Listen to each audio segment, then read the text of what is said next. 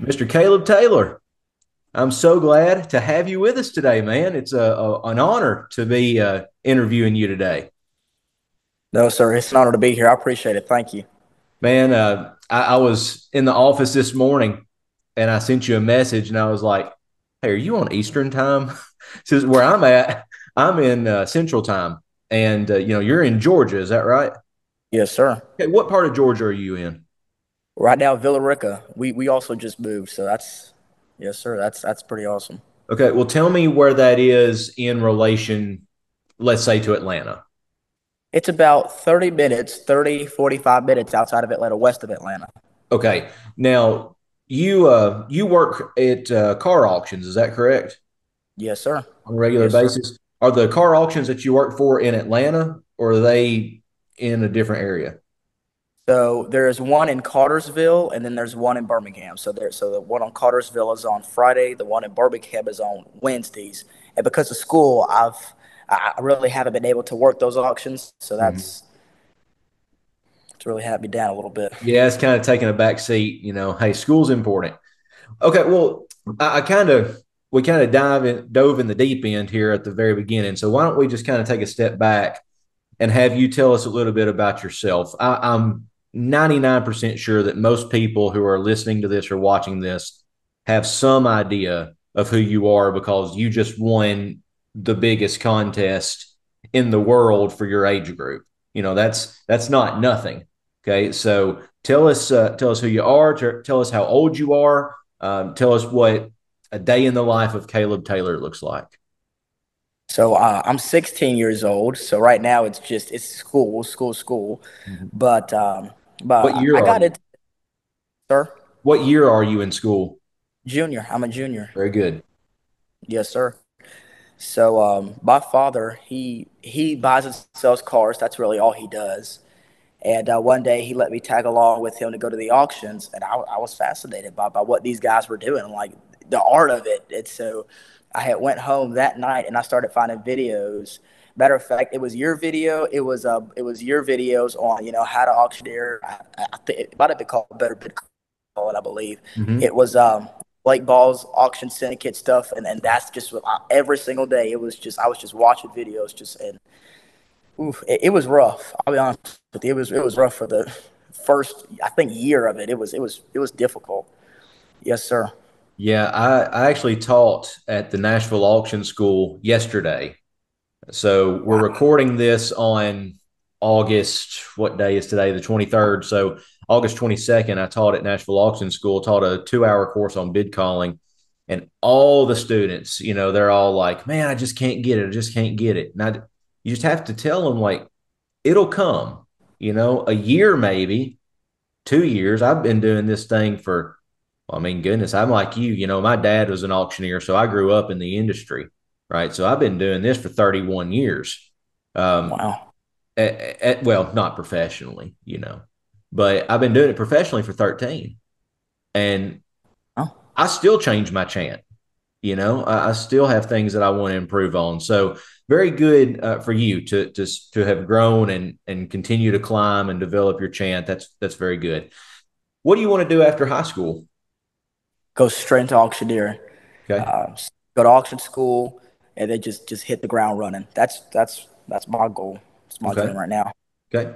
Do you have any auction schools in mind that are attractive to you? Yes, sir. Worldwide, really. That's the big one. Yes, Mhm. sir. Yeah, great program, great instructors. You would not be disappointed by going to Worldwide. I will just tell you, Nashville is closer. That might be something. Well, I'm just kidding. Worldwide is great. There are so many great auction schools. So that's good. That's good that you have a plan. Um,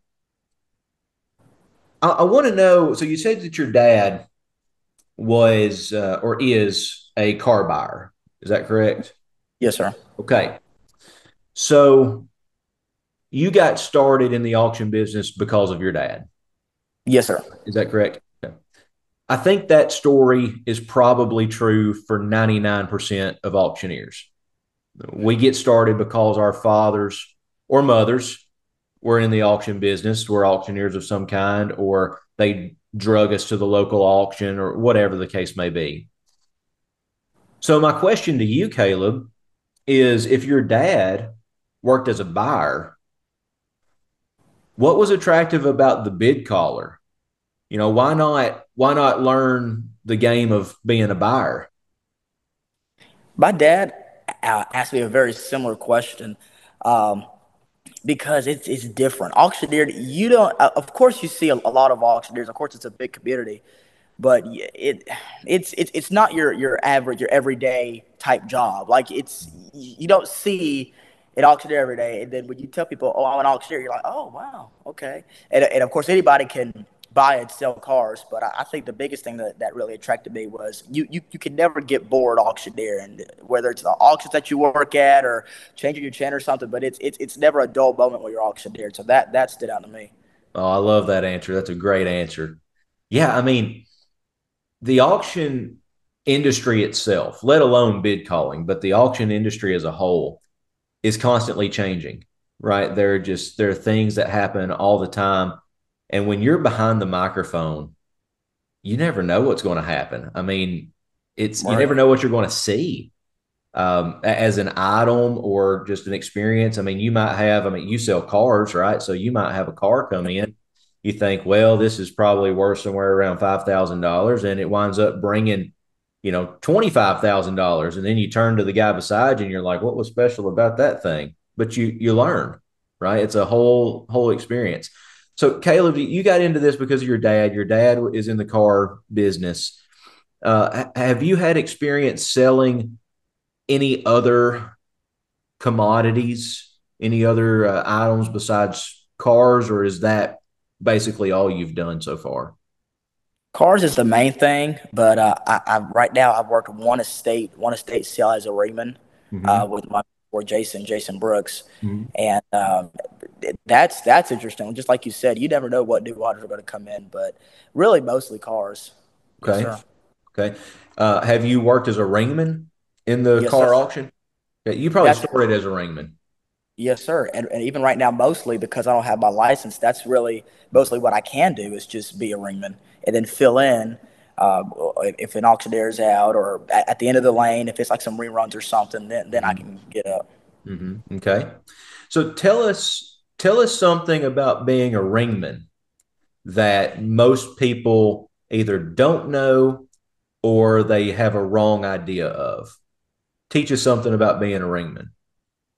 I'll say this. I know most people, when they look at being a ringman, they think it's, I guess below their pay grade. And being a ringman it's just as important as being the auctioneer. Now, the auctioneer has the final say at everything, but that ringman can make a $5,000 difference. Like that ringman is night and day difference. Mm-hmm. And if that auctioneer and that ringman don't have chemistry, it's going to be a rough sale. Yeah. Yeah, I think that's an important word is chemistry, is not everyone can work together. Yeah, Right. and I don't mean that not everyone can work together in the sense that not everyone can do good things or, make money. I mean, not everyone's personalities blend together. Yes, That's sir. not always a bad thing, So if you're going to do the ringman deal, you got to have a bid caller you can work with that you can signal to. You know the game. So Yes. you work as a ringman for the most part and get a little bid calling at the end or whatever. Who has been maybe really influential in your life as an auctioneer? Because I mean, you're 16 years old. You have a very developed chant. I mean, as obvious by your recent accolades. But have you worked with somebody? Have you been trained by someone? I've been trained by Jason Brooks and Dustin Taylor, yes, sir. Okay. And also on top of that, but I've tried to watch a plethora of auctioneers, Hmm. and because there's certain auctioneers that have charisma, they're Jason Brooks. He has inflection. He has really good inflection. Hmm. I'm not sure if you know Tommy Bellamy, but he brings like his whole chant is just charismatic. Like that's all he has. Like his personality, like it just, and that's really awesome. So that's something that I've wanted to take and add into my auctioneer, and because that charisma, that energy level helps to get stuff sold, and Sure. then not having one little vocal point or vocal level, having your inflection is that you're keeping your audience awake, and you're keeping them alert, and you're keeping them bidding, and that's important too. But it's been a wide range of auctioneers that I've watched just to learn from them, find one little nugget from each of these auctioneers and blend it together, put that in my chant. Very good. So let me ask you about contests. So most of what we do on Better Bid Calling and the podcast is, of course, we talk about the auction industry, but we also talk about contests because most people who watch this and listen to this are competitive auctioneers who want to improve. And I've had the privilege of watching you uh, at at Mule Day. I judged you at Mule Day. It's one of the You're one of the easiest ones to judge. There's very little that we could pick apart on your run. It was very well done. Of course, you had some stiff competition at Mule Day. There were some in Sure. that junior division. There were some humdingers of some bid callers, which is wonderful. That's great. IJAC, I watched your run. Very well done, of course, as is evident by your hardware that came as a result of that. I didn't get to see you at Bluegrass. I'm normally at the Bluegrass competing, but I wasn't able to go this year. Um, so let's talk contest. Was Mule Day your first contest, or had you competed before? Mule Day was my first Was it contest. really? Okay. Yes, sir. So let's talk about that. What led you to want to compete? I really do hate to sound redundant at this part, but it was my father. So after about my first year of wanting to be an auctioneer and everything, I got discouraged, school and everything. But I got discouraged because there really wasn't, in my opinion, there wasn't a lot to do.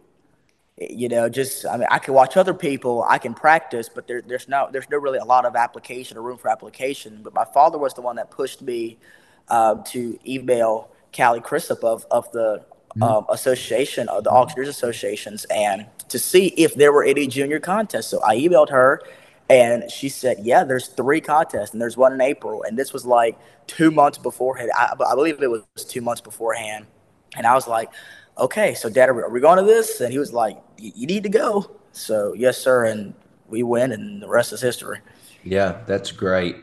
How did you how did you prepare? Did you prepare, or did you just show up on the day and just kind of wing it? I mean, knowing what I know about you, I would imagine that you had some kind of prep going on. But so what It did you was, do?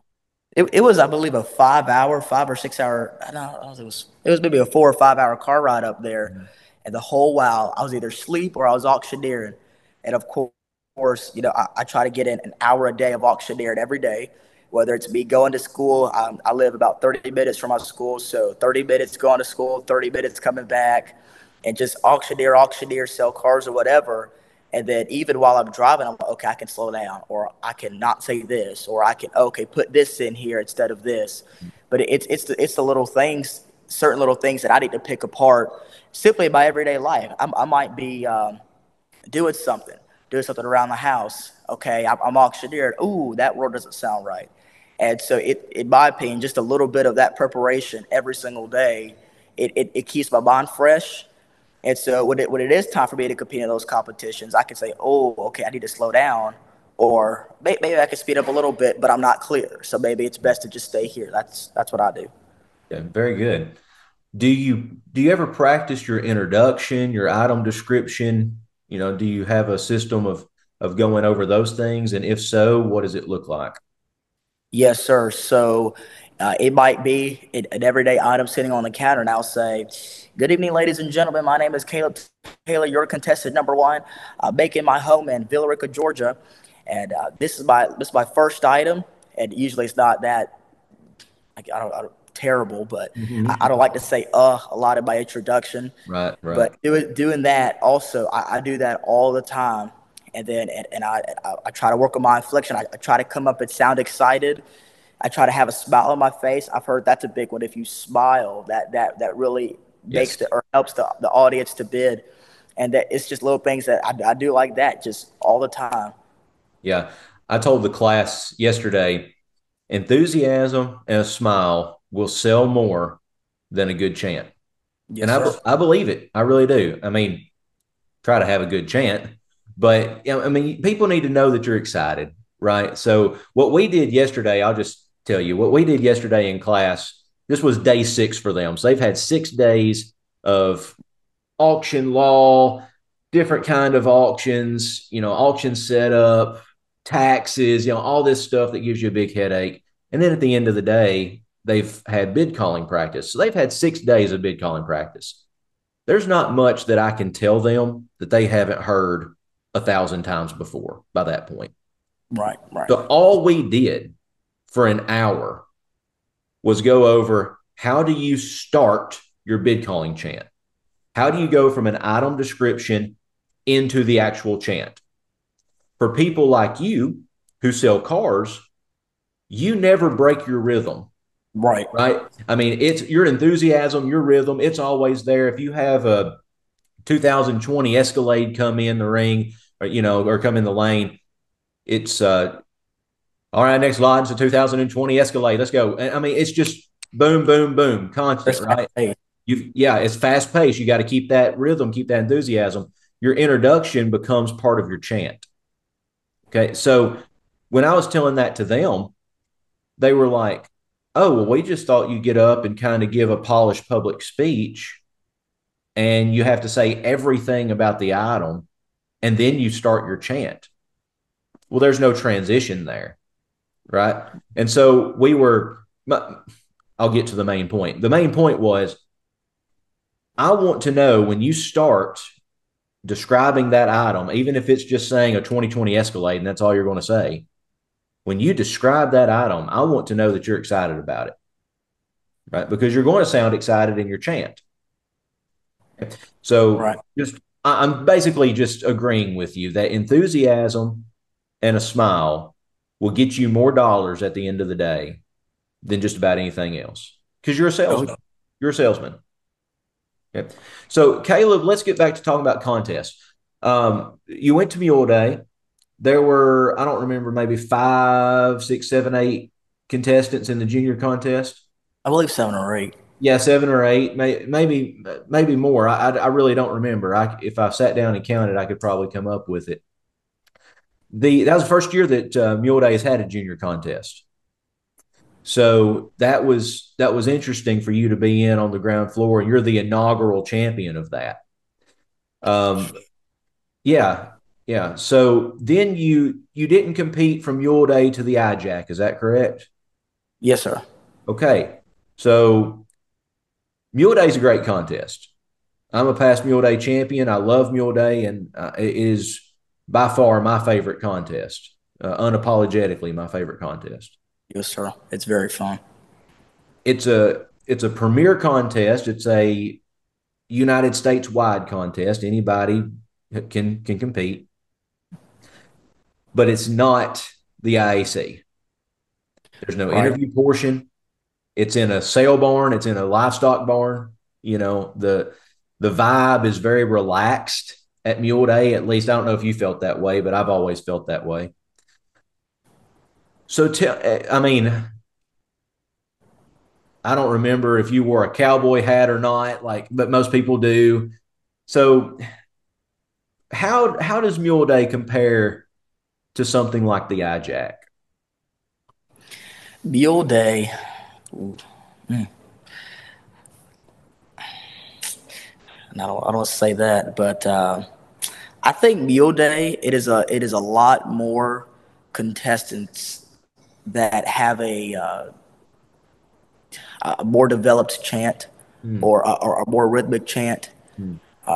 Just basically, Yeah, I would say more big chant. Whereas the IJAC, it's not just about bid calling. Uh, that's what I'm trying to get to. When you go to Mule Day and Battle of the Bluegrass, it's about bid calling. Right. That's it. Right. Nothing. Mhm.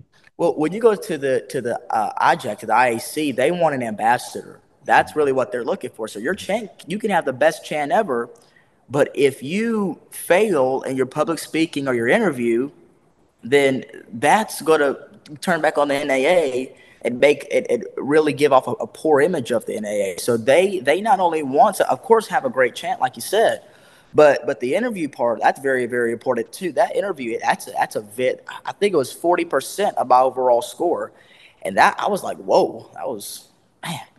And then also when you go to the IAC, they look for effective auctioneering. So if I'm going 10, 20, 30, 40, 50, 60, 70, 80, 90, 100, now I need to go from 100 to quarters. I need to switch my bid increments. Mhm. Whereas at Mule Day or Battle of the Bluegrass, you could stay in the same increment. I mean, it might count a little bit against you, but it won't do enough to change your overall score significantly. Whereas at the IAC, at the IJAC, it will.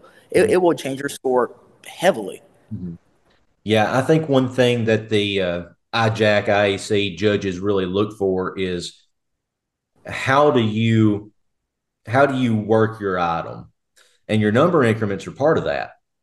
So if I'm going by two and a halves, let's say, and I go from two and a half to 25, when I hit 25, you better be bumping to fives. You have added Sure. enough value to the item that you don't need to waste your time with two and a halves anymore. Right. And then if you take from 25 and you get to 50, maybe you bump it by tens. I mean, there's no, you have to continue with the value in the suggested incremental increase based on what your bidders are doing. Right. So that's a really Sure. good observation. Well, let me ask you about the interview. Did you know that the IJAC had an interview? I did, and of course, I prepared a little speech for it and everything. And when I got on stage and I was presenting, I was nervous. My hands were sweaty. I think I was shaking. That interview, because you're in a big. It was really nerve wracking because you were in a big room like this. This is like a ballroom, and you were like, you have to give, and again, they'll give you the question. Of course, you have time to think about your answer, but you cannot afford to get up there to freeze and to freeze up and to get nervous and everything. And I think one of the mistakes I made really in that interview was I said, with that being said, I think I said that like 5 different times, and I had gone back to watch it. I was like, what in the world? What am I? Wow, like what am I saying? Why did I say it 5 times? But yes, sir, that interview, it's a different ball game. Yeah, it is. I was actually on the phone yesterday with a guy. I'll leave his name out. Wonderful, wonderful bid caller, wonderful auction competitor, wonderful interviewer. When the interview portion comes up, and he said, "Man, my interview this year just was not what I wanted it to be." But I think sometimes we run the risk of trying to think about what everybody else wants to hear rather than what our genuine answer might be. Yes, sir, definitely. We're not listening to the question. We're trying to formulate an answer in our head before the question is even read. We try to second guess the question and say, well, who are the judges? What would this judge say to this question? Well, I'm going to say what that judge would say. That's not how you do an interview. An interview is your moment to give your opinion. I mean, what's the worst that could happen? You don't win. You don't Okay. win. Okay. But you were honest, right? You were genuine. And that, as a judge, if I'm judging an interview, that's what I'm looking for. I'm looking for someone. We can disagree all day long. If I ask you, Caleb, if I ask you, do you think that? So I'll give you an example. In Tennessee, my understanding right now is that you do not have to have an auctioneer's license to conduct online only auctions. Okay, that's my understanding. Those of you who are listening who are from Tennessee can correct me if I'm wrong. But even if I am wrong, let's just take it as a possibility. Okay. If I was to ask you in a contest, do you believe that you should have a Tennessee license Tennessee auctioneer's license in order to conduct an online auction, and you say no, we disagree. But I want to know why you said no. And I want to know, can you make an argument for your point that would be persuasive? Okay. I can care less if we agree. I just want to know if you can be genuine in your argument. And I do think sometimes, like what you said, with saying things over and over again, or saying things like I said, or even saying or those are not, that's not kryptonite to Superman. At the end of the day, that shows that you're a person. It shows that you're a genuine person who's conversational. So I wouldn't worry too much about that moving into the future. I know you didn't ask my opinion, but there it is. So I I do. the IJAC, do you remember how many contestants were in the IJAC? I think 7 or 10 in total. Okay. Okay. See, I think that's growing. I think Yeah. the junior contests are really growing. Um, do you go to a public school, Caleb? No, sir. I go to private school. Okay. Okay. The reason I ask is because I was going to ask if y'all had an FFA chapter at your school. The FFA in Oklahoma and now in Tennessee, I believe, are starting auction contests. So that's become a really Oklahoma is doing it big, man. You should go check it out sometime on Facebook. The Oklahoma Association, they're doing contests for FFA members, and it's turning out to be a really good thing. So, long story longer, these junior contests that you are now an ambassador for. I mean, as an IJAC champion, Mule Day Junior champion, Battle of Bluegrass. We'll talk about Bluegrass in just a minute. You're an ambassador for this. Yes, sir. Why should someone who does not have an auctioneer's license, who doesn't get paid to bid call, but who enjoys the arts and has taught themselves a chant, or somebody has worked with them and taught them a chant, or maybe they ring a couple of sales, why should somebody enter a junior contest? For 2 reasons. First, to get the experience. And once you get the experience and once you grow, if you do end up pursuing this as a career, if you end up pursuing auctioneer, and if you get your auctioneer's license, you already have experience under your belt. So now, not only that, but people also know you. It's also for exposure. It's for experience and it's for exposure. But once you get that exposure, people know you. So especially if it's somewhere local, once I turn 18 or once somebody turns 18 and gets their auctioneer's license, people are going to say, "Oh, that guy I know, but that guy competed. That guy is polished." Or, "Okay, I can mentor this guy. I can show this guy some tricks on how to succeed." So you already come in ahead of the game because of what you did in your youth. Yeah, yeah, very good, very good. I think that's true. Um, I think a lot of people, especially with the auction profession, like as a bid caller, they have this idea of, well, I can learn that later. Yeah. You know, Yes, sir. I'll do what I need to do now. I'll take care of myself now, and I'll just do that later. And then later comes, and I see it all the time in auction schools. You've learned bad habits by then. You know, one thing that I love about auction contests is the feedback that you get from your fellow competitors. Yes, So sir. I'm sure this has happened to you. It's happened to me in every contest that I'm in. I tell the story quite often. I did a WLAC quarterfinal and it was terrible. I had a terrible run. 52 contestants. I think I was 20th or 21st or something like that in the contest, and which wasn't terrible because the 10 ahead of me had been to the finals before. So I didn't feel too bad, but it wasn't a good run. And I just bring this story up because it wasn't a good run. And on the way home from this contest, I had like a 10-hour drive from Missouri. And I get a call from a friend of mine who is a livestock auctioneer, and he had competed in that contest. And he was like, dude, what the heck was that? I'm like, hey man, come on now, give me a break. He's like, no, you're better than that. And he worked with me on it. So the camaraderie that you get from contests, I think, is a wonderful thing. Like you with these junior contests, because there's only about 10, 8 or 10 of y'all competing on a regular basis, Right. you're probably friends with them now, aren't you? Yes, sir. I guarantee it. I guarantee it. Well, let's talk about bluegrass. Tell me about that. How'd that come into your line of sights, and what was that like? After IJAC, Mrs. Callie, she said, "You should go to Bluegrass and try to win the Triple Crown." But from everything that I had heard about Bluegrass, I was like, "I'm not going to Bluegrass." But yeah, after a lot of consideration, after a lot of prayer, really, I was like, "Okay, Bluegrass. I think I should go to it." It really for the belt buckle. I love competing in contests with belt buckles. Sure, Not every absolutely. So I was like, okay, let's go do it. So I went up there, and it was amazing. Like we drove up there. We drove 6 hours up there. That was just beautiful, beautiful farmland.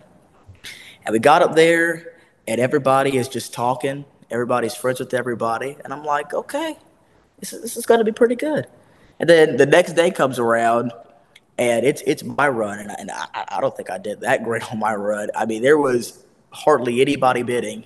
It was maybe two or three bidders the whole time, and I was like, okay, all right, that's interesting. So it kind of made me a little nervous, and I tried my best not to get ahead of myself or try to start becoming nervous or having a I want to say breakdown or whatever. But I guess the whatever is below a breakdown, I didn't want to get to that level because whew, that was scary. So you get on stage and you're ready for your run. Battle of Bluegrass is an interesting contest. It's the only one that I'm aware of. You'll have to remind me about IJAC. It's the only one I'm aware of that where you have ringmen. Do you have ringmen in the IJAC? Yes, sir, we do Okay, at you do. IJAC. Okay. I kind of wondered because it's such a big venue. I mean, you'd almost have to. Yes, So, sir. Mule Day, you don't have ringmen. Uh, State contest, for the most part, you don't have ringmen. I think Kentucky might actually supply you with ringmen. They do actually. They supply you with ringmen, but Tennessee we don't. Alabama, Georgia, I don't think let you use ringmen. I could be wrong about that, but anyway. So, but bluegrass bluegrass is her own little breed. They give you ringmen, and the ringmen are good. Don't get me wrong. The ringmen are great. Alex Popawul is one of them. He's a friend of mine, and he actually just sold. I don't know if you saw this or not, but he sold the champion ham at the Kentucky State Fair for $10.5 million. I was like, wow. I was Yes. like, Yes. damn. I was like, okay, wow. Yeah. You about hate to eat something like that for $10.5 million. So, okay, let me get back on track. How did you like working with Ringman in a contest? Working with Raymond, of course, I think I have a greater appreciation for it. I think that if you work as a ringman, uh, and then you want to transition to the auctioneer side of it, you are going to have such a great appreciation for those ringmen because those guys are on the fire. I mean, they are the first defense. But to me, it was normal. But every ringman is different. Every ringman is always different, and that's something that I've learned, and that I've had to learn, and that I've been told. And so, getting up there, of course, one thing I want to do was talk. I talked to Mr. Alex, Mrs. Tammy Wells. I didn't get a chance to talk to her before I got up there, but that just it makes everything a little bit less tense Mm-hmm. in my opinion. But to me, it was just the average walk in the park. I was just like, wow, yes, because like for me, not having a ring is a little scary. Not having a ring, but having a ring, man, it's just like okay, all right, I can breathe a little bit. Yeah. Yeah. You have another layer of defense, like you said. If you miss somebody, maybe they won't, and you'll Yes. be able to be in. Yeah. Very good. Yeah. The Ringman deal with contest is tricky for me. I am so used to competing without ringmen that, Really? yeah, yeah, most of the contests that I've been in besides Bluegrass, it's actually in the rules that you cannot have a ringman. So I'll give you an example. The year that I was the reigning champion for the Tennessee Auction Association or Auctioneers Association, I was the MC for next year's contest. So I go to the contest. I'm reading out the contestants, reading sponsors, doing fill in stuff, and all this mess. And then we would have guys get up to compete, and we would have people in the audience taking bids, like trying to serve the role of the ringman. And there were multiple times where I had to say, like in between competitors, ladies and gentlemen, this is a contest. We want to raise all the money we can for the association, but at the end of the day, these individuals are responsible for taking their own bids. Please refrain from taking bids for them. And that's hard to do because you don't want to come across as a jerk, and they're trying to help. Um, but it's in the rule book. It's in the rules for that contest, and if you're going to be fair, you have to abide by the rules. Now, Battle of the Bluegrass, you've got really good ringmen. I was going to ask you something else about Bluegrass. Do you remember what items you brought to the contest for that one? I brought wood centerpieces, decorations, and then I brought a garden owl sculpture. Yes, Okay. sir. So you said that just a couple of people were bidding, but how was the crowd? Was there a pretty good crowd for that? I think it was a decent sized crowd. Yes, sir. So I they think have it so. at the state fair, right? Yeah. Still, okay. Yeah, that's one thing that we had. Let's see. Obviously, not this past year. The year before that, I went, got fourth that year, and we had a huge crowd. We had maybe 200 people in the room, but they were all people from the state fair who had come in to watch, and they weren't really there to spend.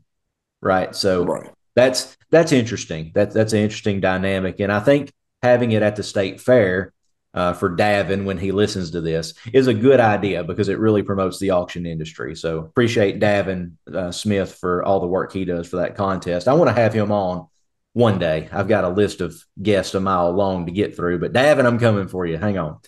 Yes, sir. Okay, Caleb, tell me a little bit about what you're going to do as a representative of the NAA as the junior champion. I Uh, don't know how it is for you guys, but I know for a fact that for the male and female champion in the IEC, they're obligated, right? They're like contractually obligated to travel to all so many associations and promote and this, that, and the other. Is that true for you guys? And if so, what does that look like? we didn't have to sign any contract that I'm aware of. Um, I'd be of shocked if course, you did. I think it was more of implied. Hey, you have to be an ambassador. Um, and plus, just the champions before me were ambassadors, so I'm like, okay, I might as well just step into this role. To keep it broadly, one thing I want to do is really expand the NAA Next Gen program, and it's growing. It really is. And I love what those guys did. Morgan Hobson, she's doing a great job there. Mrs. Sarah Rose Bittner, those guys, those ladies, are doing an amazing job up there with Next Gen. And what I want to do is come in and help. And one way that I'm doing that is by trying to start more junior auctioneer competitions. In Georgia, we're actually doing one. I've talked with the board about it, with the Georgia Auctioneer Association board, and we're actually going to have a junior auctioneers competition in October at our convention. It's going to be the Right. first one. I'm Right. I'm really excited about that. But any way that I can encourage young auctioneers, because of course you can go and see these adults. You can, oh well, I wish I was doing that, or I wish I could, like I mentioned earlier, apply all that practice. Well, that's really what I want to do. And of course, everybody can't travel to Georgia, but if maybe I could do something, or try to get something done in all the or not all the states, but in a good bit of the states, or like you mentioned, FFA. I've heard a lot about the FFA program, and that's one thing that I want to do is kind of pick up where Brandon Vallis left off, and do my best with the NAA. Try to step in and help them with the FFA. Mm-hmm. Yeah. Yeah. Brandon is a good dude, man. I Yes, like sir. Brandon a lot. I need to have him on too and pick his brain a little bit. Well, Caleb, as a 16-year-old champion bid caller, for all of us, there is always room for improvement. Um, even even your international champion like Shane McCarroll. Shane's a friend, right? But I know Shane, and I know that when he went home after he had won the IAC, I know the first thing he did was probably ask his wife, "What did I do wrong?" You know what I mean? Like that's just the kind of guy Shane is. When Shane competed at Mule Day, I was a judge, and it's hard to judge your friends, man. It's hard to judge your friends. And he called me after the contest. He said, "All right, let me have it. What I do wrong?" So for you, you are so good. You have such a polished chant, and you're so humble and professional. So the question is not intended to sound like you need to do something. It's intended to be reflexive. So, what are some things that you're working on in yourself right now to improve not only your chant but just you as an auctioneer or you as a person? What are some things that you do to kind of build yourself? Well, the first thing is I'm trying to become more of a leader. But two, I'll go to my chant. I watched my IJAC run, and the first thing that I said, and the first thing that one of my mentors, Dustin Taylor, said, and one of the things John Nichols said was slow down. And I think that's a big thing because Yeah. after a certain point in my finals run, I had reached a point, and it's just like I had flipped a switch or something. I went crazy fast. And it's just, in my opinion, I should have slowed down and kept the clarity because while I was trying to go or get faster and speed up, I was risking clarity, and I risked a lot of clarity in that risky move, in my opinion. So, but also just I'm trying to become a leader. I'm trying to have a servant's heart. I'm trying to do more. That's yes, sir. That's really what I'm trying to do to just help myself to be a light to others. Yes, sir. Yeah, well, it's evident. It's noticed by people. I mean, you and I, we've met, we've conversed, and this is the first time we've actually had an extended conversation. But it's noticeable that you're doing those things, that you are becoming a leader, and that you are taking on that servant's heart, which is what a leader does. A leader, a leader is not someone who stands in front of people and tells them what to do. A leader is someone who shows people what to do and how to do it. And you're doing that. So that's great. Well, Caleb, we got just a couple of minutes left here. And so, what I do at the end of every episode is I have what I call rapid fire questions. These you can take as long as you want. I don't really care, but they're the same questions I ask everybody on every episode. So this is going to be fun with you because you may not have an answer to some of these questions, being in the situation that Oh, you're in. But you might have some really interesting perspectives. So I'm looking forward to this. Caleb, what is the weirdest item that you've ever sold at auction? recently that owl sculpture that was really weird. Was That that was at the estate sale that you were telling me? no, sir. That was actually one of the items that I took to battle the bluegrass, Oh, and oh, oh. So and you took it? yes, sir. Well, where did And it come from? Why did you take that? it came from Amazon. It was two $50 items, and so I'm searching $50 items, something that's nifty, I guess, and that pops up. Okay, bought it. Let's go. Like, Awesome. I love it. Um, well, let me ask you about as a car auctioneer, what's your favorite car? oh, there's so many options. You have the same response that I would have if I was asked that question. I love cars, man. I love them. Yes, sir. There's so many, but I think those old. I think a good 2000 or 2001 Mustang, a GT, Come yeah, on. Yeah. 50. Ooh, but a manual too. Oh my goodness, black, just black. I love it. I love it. That's a good one. Um, what's your go-to filler word in your chant?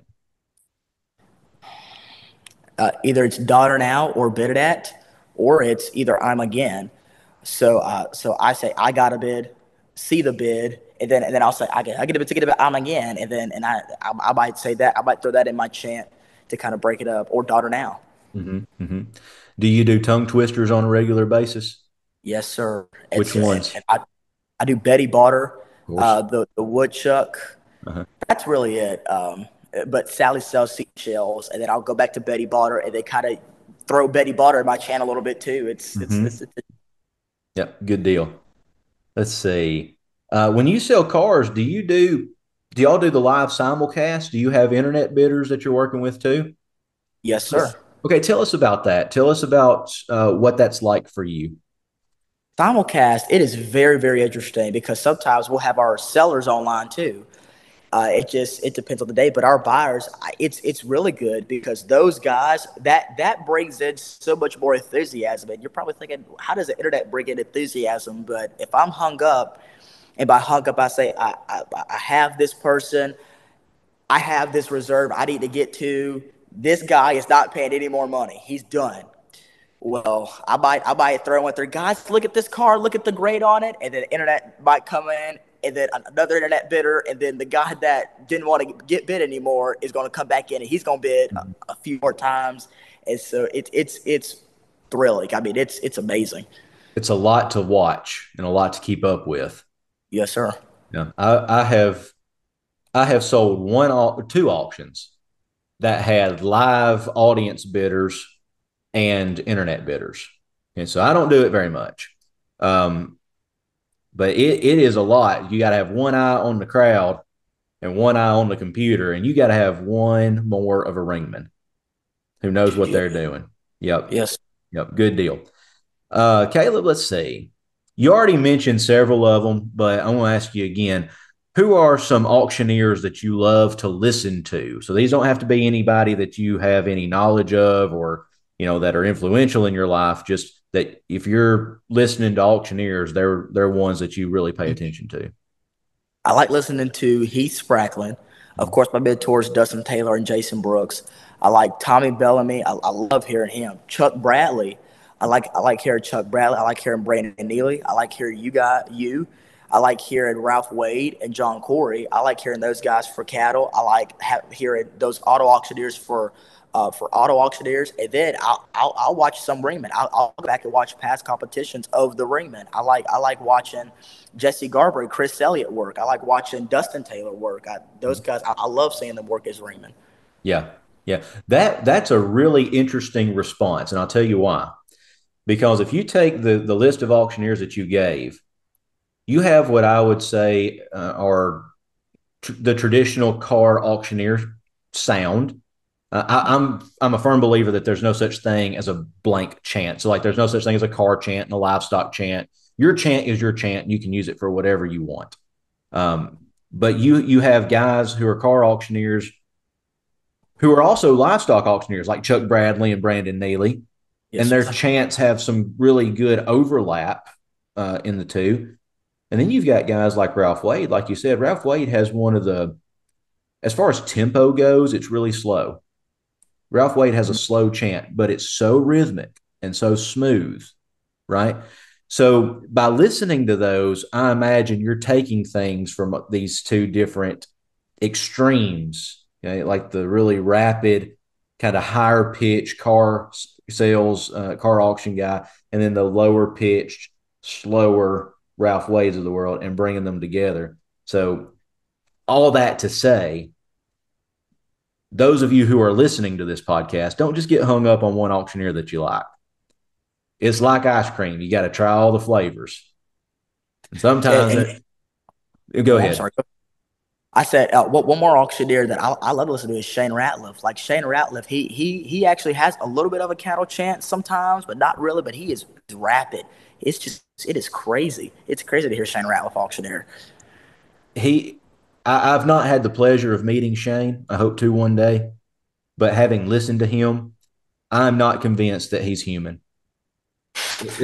There is no way that the human mouth should be able to do what his does. It's ungodly what he does. But by listening to all these different guys, you're bringing in this amalgamation, and you're learning what you like, and that's part of the battle. Caleb, what's one piece of advice you would give to a brand new auctioneer? Stay consistent. I'll say that. Stay consistent. Like I mentioned earlier, for the first year, it was rough. It was rough. It was rough auctioneering.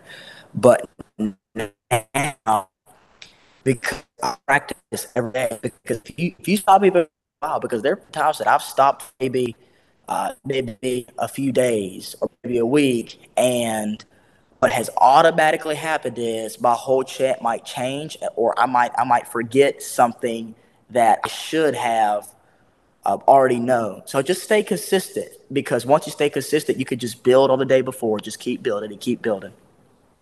Very good, very good. I love it. Well, Caleb, we're at the end. So one more thing before I let you go. Would you mind selling me a car, please, sir?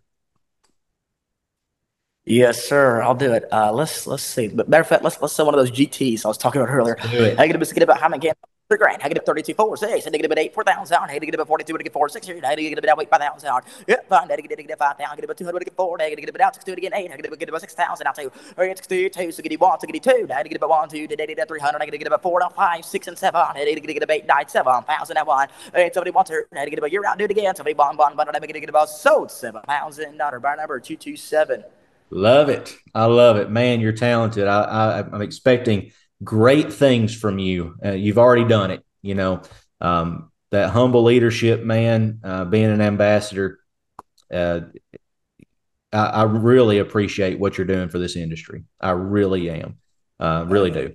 So, with that, guys, we're going to let Caleb get out of here, and y'all stay tuned with us. We've got an episode a month. I appreciate you listening, liking, subscribing, all the good stuff that you guys do so well. And look forward to seeing you guys in future episodes. Caleb, it's been a pleasure. Thank you for being with me today. It's been an honor, Mr. Houston. Thank you.